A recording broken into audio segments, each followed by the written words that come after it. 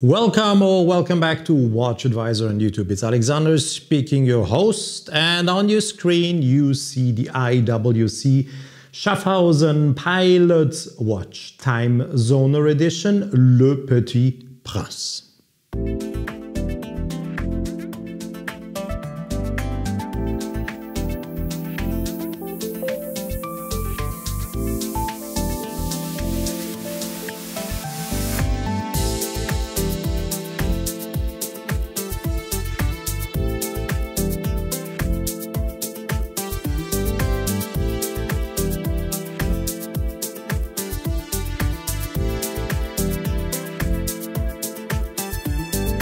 Subscribe and hit the bell to get our latest notifications.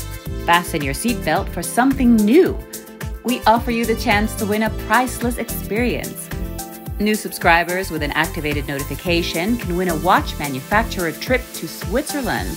Together with our partner Fontobel, we give away 10 all-inclusive trips worth a total of 50,000 Swiss francs. More details on WatchAdvisor.com.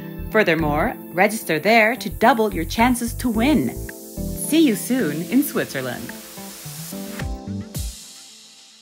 It was a request coming from you guys, and it is my big pleasure to show you the IWC Timezoner watch together in a limited edition, being presented in a limited edition as a Petit Prince watch or Petit Prince edition. So it is a 46mm stainless steel case with a midnight blue dial and a city ring made of blue ceramic, as well as white luminous coated numerals and hands. So a big watch, 46mm, but a very usable and very practical watch for traveling. But if you now expect the watch to be a typical UTC or GMT watch, no, I will have to disappoint you. This is a system that works and functions totally differently, and you will just see it when I present you details how this city ring is operated and what happens if you operate the city ring.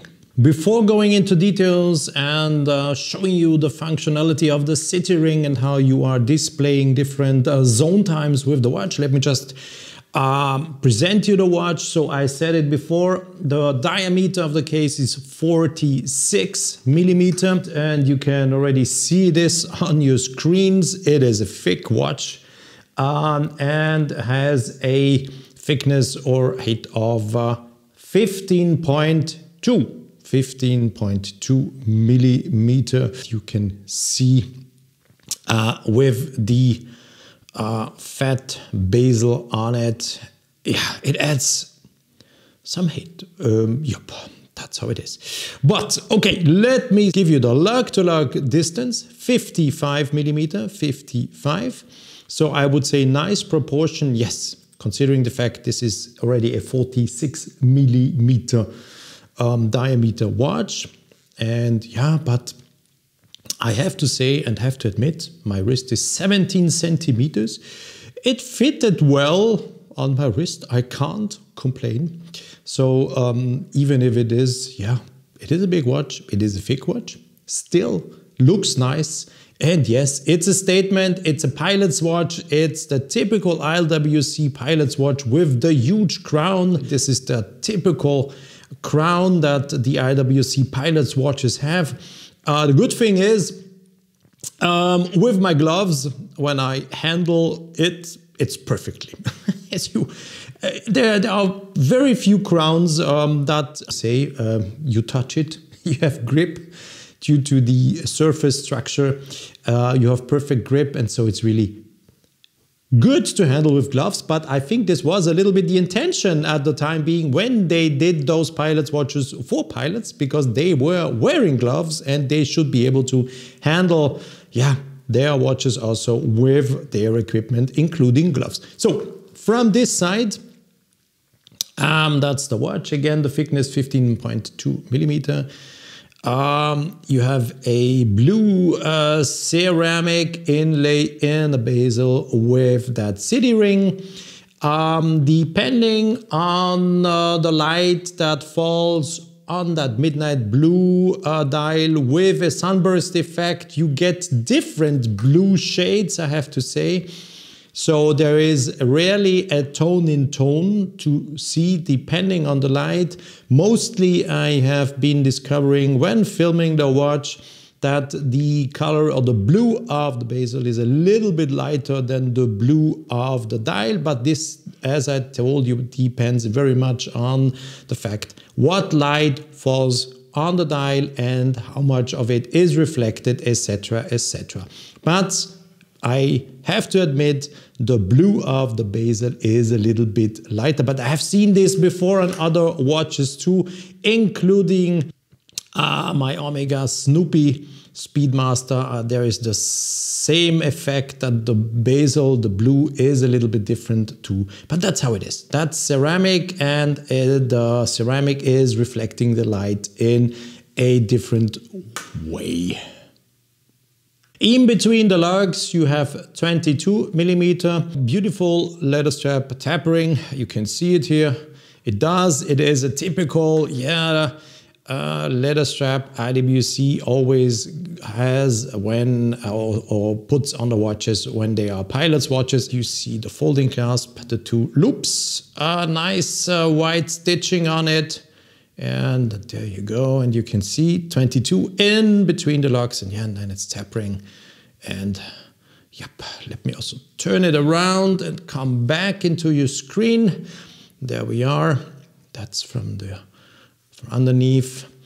First view we have on the in-house movement, IWC in-house movement 82760, an automatic movement. I will give you some more details just in a moment.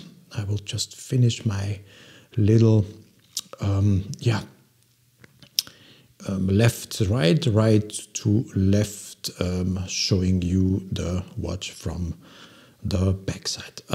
See-through case, you saw that already. The case is 60-meter waterproof, 60 meter. And has a glass that is secured against displacement by drops in air pressure. This is useful when you are in a pressurized cabin and you have an all of a sudden loss of that pressurization in the cabin, and then that glass is especially secured against falling out or being sucked out, literally. This is what always is being done, or what IWC always provides with its pilot's watches. And what you see here, you see that? I told you, different colors coming, either depending on the light that falls on the dial and on the ceramic inlay. And you see it looks like a light blue from this angle, and the dial looks like it will be a dark blue. And look, if I turn around, you see what happens? Depending on, I have to play around a little bit. You see, if I put enough light, then of course you have the reflections from my lights here on the ceramic ring. But you see the dial now looks much more a light blue. And if I turn again, you see it gets dark. You see now that's dark, and the ceramic inlay looks like a light blue. So fantastic way of playing around. You could do that all day long, discovering all different shades of the two blues, either coming from the dial, sunburst dial, or the ceramic inlay of the bezel. And once again, I wanted to show you that watch from the side, if you get that angle. The sapphire crystal has a anti-reflective treatment on both sides, on the front side, and has a anti-reflective treatment on the inner side, on this side, on the side where the movement is.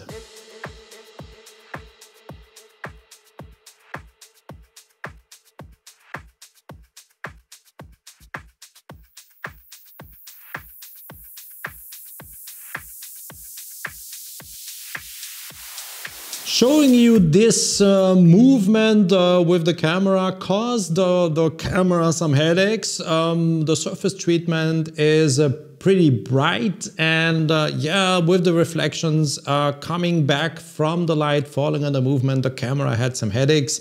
So I'm really trying my best now to show you the IWC manufactured 82760 caliber. It's an automatic movement, as I just said. It features a bi-directional peloton winding system enhanced with components made of virtually wear-free zirconium oxide ceramic, and it has a 60-hour power reserve. So, and yep, some of you already, of course, saw it. Here is the Little Prince, Le Petit Prince. It is a Saint-Exupéry limited edition. This is number 79 out of 1,500 I'm holding here in my hands, and you see the medallion here. This is 18 karat gold. The rotor is not made out of gold, but the Petit Prince, the Little Prince, is a gold medallion being integrated in the winding rotor. Yep, that's the movement you see from another angle. Now you can nicely see it. I told you it's difficult with the camera. Did have some unexpected headaches with that movement. I don't know why, but I think it is due to that bright surface finishing of the color of the surfaces of the bridges and the rotor that caused the camera to think too much. And sometimes if the camera thinks too much, it delivers some pictures that are not absolutely accurate, but I think this should be it. When you look now, this is it. Yeah, I will now make a 360 turn of that watch, that by the way has a weight of 148 grams. So you can see the watch in front. I'm turning it. You're seeing that's the dark brown leather strap. Nicely done with the white stitching. Nice type of pilot's watch. Pilot's watch leather strap. And here we are back. And next is going to be, I will show you the function of the Timezoner, as the watch is called, the Timezoner function, and what is different to a normal or UTC GMT watch as we do know them. First of all, you have a inlay in the bezel in ceramic, and as you see, I positioned it, that's Paris, the time zone of Paris, and left of it there is another position, and this position indicates daylight saving time. So this would be standard time, and this is daylight saving time in Paris. So the watch is now set, and what you can do if you want to use the watch when traveling is, first of all, the crown is screwed down, yes. You go in the first position, then you pull out, and then the second hand stops. It has a second stop. And what now you are doing is presetting the watch. I'm just showing you this, and you will now already clearly see that the 24-hour indication here is linked to what you see with the hour and the minute hand. So this is 2 o'clock, 1400, or 2 o'clock. And if I continue to turn, you will see we are approaching 4 p.m. or 1600, etc., etc. And now let's go back to my presetting that the watch smiles at you, 10 o'clock in the morning. We're going just back to that presetting. And let's assume this will be our local time. We got our time signal, we were starting the watch. You see that the central second starts again, swiping over the dial in 1/8 of a second. It is a movement with 28,800 semi-oscillations, 4 Hertz. So, and now let's assume we are traveling to New York. To make it a little bit more easy, what you do is you are pressing. You see here? I'm pressing. And once you do this, you will be able to set the new time where you are landing or getting to. So now I'm turning back. Now we are UTC. And UTC clearly is 2 hours, there are 2 hours of difference to summertime Paris or the time zone of Paris. UTC, you see the red marking here, UTC. So this will be UTC time. And you also see that the 24-hour ring did follow what I have been setting here. So 8 o'clock, 8 o'clock. And now we're going back to New York. The only thing we have to do is to find New York. We are now in Rio de Janeiro. We get to New York summertime. Yes, actually is daylight saving time or summertime in New York. This will be New York without. And this is New York with. So we have again a little white dot just left of New York. And you see 6 hours of difference. It's 4 in the morning. It was 10 in the morning in Europe, Paris time zone. And now we have 4 o'clock in the morning in New York, 6 hours of time difference. So this is how you operate the watch. And this is the functionality of that Timezoner, or that's the Timezoner functionality. You have a bezel, the watch does not stop. You didn't see the central second hand stopping. And it's very usable if you are a pilot and you are traveling from one time zone to the other, and you need to do some quick adjustments by going through different time zones, and you need to adjust the zone time. So now I can forward again, and we come back to UTC, 8 o'clock. Let's go back to Paris, 10 o'clock, and now let's, for instance, go to Bangkok or Tokyo. And what happens? We are advancing. We are now in Dhaka. We are now in Bangkok, Beijing, and there we come to Tokyo. That's very easy. That's all you have to do. The watch continues to tick, so you are not losing the time. And you clearly see now Tokyo is 5 o'clock in the evening. And yeah, we can continue our little trip around the world. For instance, going to Auckland. Here is Auckland.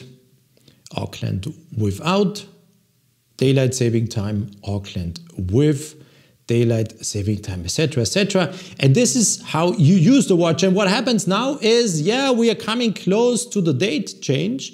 And yeah, the date is, of course, also linked to, and that, look, can you see the date window? The 28 is now slightly moving out of its little window. And you see when I'm going over the day zone, yeah, 29th. That's how the watch works. And if you want to go back, let's go back. Of course, the date will also go back. We'll have the 28 again. And if I'm going back to Europe, the only thing you do, I will come back here. I'm back in Paris with, yeah, daylight saving time, 10 o'clock. And this is how the watch is operated when being used as a watch for traveling. Let me again show you this little few millimeters when you are pushing on the bezel. Look, there you go. It's only a little bit. I hope you can, I think one should be able to see that now. See, when I push, and by pushing, you are enabled to turn the bezel. If you don't push, of course, it is fixed. You can't turn it. And yeah, the best is to use 2 fingers and to turn. Yeah, but this is not probably the ideal way of showing you it in the camera, because I would cover everything like now. So I'm trying it with my, yeah, in this, from this angle. And yeah, look, you press, you can see it, and then you are able to turn. A clever time function or a zone time function for traveling. So I can show it also from top. Maybe we will see it, trying to get an angle without reflections, and then I push and you turn. That's what you do to set the next zone time. Ideal watch if you're traveling and you want to do a quick adjustment. Probably not an ideal watch if you are keen to have your home time indication. There is no home time indication unless you are putting, you're turning back to Paris, wherever you are on the world, and if you want to know what time it is at home, if you are not aware, so you just have to push down the bezel and turn it back to Paris. That's what you can do, but there is no possibility to show both, either home time and the local time. That's not something the watch is able to do. I would say that Timezoner function is really meant to be used or makes much sense if a pilot uses it, because imagine just the fact, as I am showing it to you right now, we are supposing to be in a cockpit on a flight deck of an airplane taking off from Europe. So you have Paris, and once you are in the air, everybody who is who knows about flying and operating a plane knows that worldwide everything is operated in UTC or GMT. So what the pilot then would do is, once the aircraft took off, he would probably set the bezel to UTC. He would have always indicated UTC on the dial. This is what he needs. And once he lands, wherever he goes, east or west, the adjustment can easily be done. Once again, back going to New York, you just go and you either decide New York daylight saving. No, this is not daylight saving because it's 7 hours, and you have the little white dot just beside New York here. There's a dot, and you just go there and you have New York time. It's so easy to handle and so easy to be used in the end. If you really need such a function, if you need it, that's what we have to say. Are you interested in the Swiss watch industry? Check out Fontobel's latest Swiss watch industry outlook on fontobel.com/watches. I always like to show how the date change happens on such a watch. So what will happen if we are arriving at midnight? You can already see we are at 8 o'clock. Here, the 24-hour indication tells us 8 o'clock, and then we are arriving. No, of course, there's no instantaneous jump here. You already saw it when I was pushing down the bezel and turning over the date change. You see, it starts around 11:30. And yeah, when we arrive at, it's not an instantaneous date change. You can also go back, of course, if you want, and you will see. I will do it again. So we're changing the date, and yeah, it takes about an hour to change the date. But this is how it is. Very useful function, I have to say, if you are traveling a lot, and very important is that, of course, I've been putting Paris 10 o'clock in the evening now to make a little change to before. Very useful and of course logical to such a watch is that the watch does not stop when you make any manipulations on the bezel and you're changing the time zone. That will be absolutely weird. You have a precision instrument showing you the right time and it would stop. No. So let's see here, for instance, you see I can turn and you see clearly the seconds continue to run. Voila. Next is the loom shot.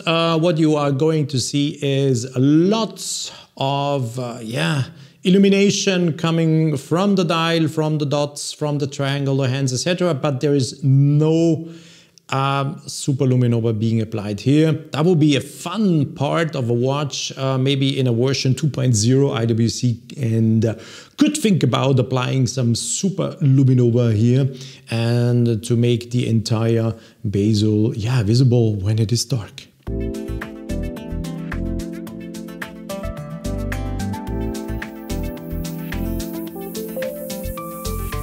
Thank you very much for watching this review hands-on video with the Pilot's Watch Timezoner edition Le Petit Prince. It is, as I said, a limited edition to 1,500 pieces, and funny enough, 1,500 pieces, and the price, including 19% VAT in euro, is 15,000 euros. So 1,500 pieces, 15,000 euro. Price in euro, including 19% VAT in Germany. So if you want the net price, you have to deduct the 19%. Let me know what you think about the watch. Is that Timezoner function useful? Would you know how to use it? Where to use it? Would you use it? I'm curious to know. For me, I have to say it's very much linked to pilots, I would say, or if you're traveling and you want an easy way of changing your time zones, that's probably the best way of doing it. Pushing, turning, you don't have to think, you don't have to unscrew a crown, nothing, you just push and turn and it's done. But I'm keen to get your opinion. Of course, if you have questions concerning the watch, let me know, and let us discuss in the comment section. Bye bye for now. Thanks for watching the video. And yes, stay tuned on WatchAdvisor and YouTube. Of course, there's much more coming. And thanks again for asking me to make this video. That was a request coming from you guys that I should present you the Timezoner watch, Le Petit Prince. And there it is and was. Bye bye. Hey, have you packed your luggage? If not, do so. Subscribe to our channel and hit the bell. You will get the chance to win your exclusive trip to Switzerland.